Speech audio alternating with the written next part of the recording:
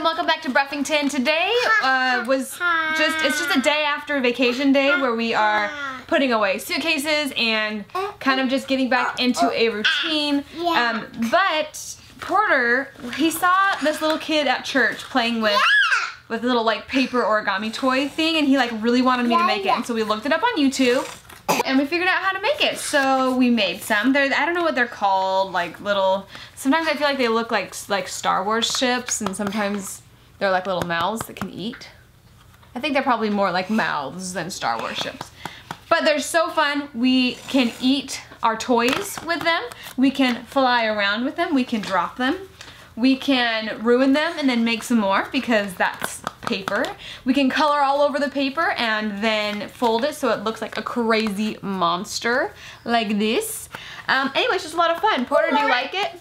Or if you can make it this airplane. Or it can be an airplane. And sometimes it can even be like a boat if you wanted to just make it into like a little boat. Also, as you can see, we're still in our pajamas, which is cool. Also another great reason to do this activity. So anyway, we will show you guys how to make one so you guys can have just as much fun as we are. Okay, what colors are you guys gonna use? Okay, let's get started. This is a really easy project. All you need is some printer paper.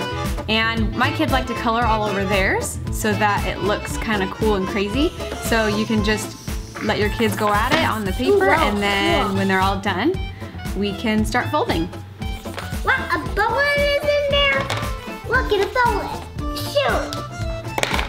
Okay, let's get started. So you're going to want the colored side to be facing up.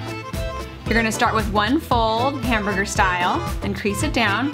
And then you're going to fold it again. You're going to unfold it right back after that. All you want is the crease. After that's done, take the corners and fold them towards the crease. You're just going to do 2 of the outer corners, folding them towards you. Then you'll fold that little flap over and flip the whole thing on the other side. After that, you'll continue to fold all of the corners in towards that center crease line until all 4 corners are folded over. Once you're ready, you can just fold that last little flap so that you can make this little shape right here, and you can see your colors on the outside like this. Then what you're going to do is fold it in half, but you're just going to do a little crease on that one on the long side so that you can have that crease to do a little rip.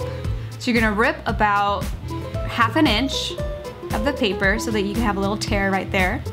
And then once you have that done, you just kind of fold these flaps over. They're gonna be kind of like a diagonal fold, making like a super long triangle, and you're just gonna do that to all 4 flaps that you can see on this side, on the long side. Crease those down with your fingers, and you're almost done.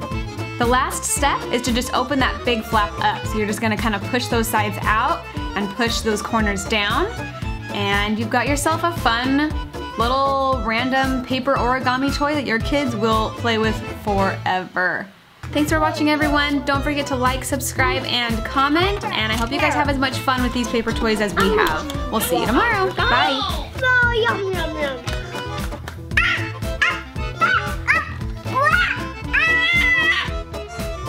You stuck? In there.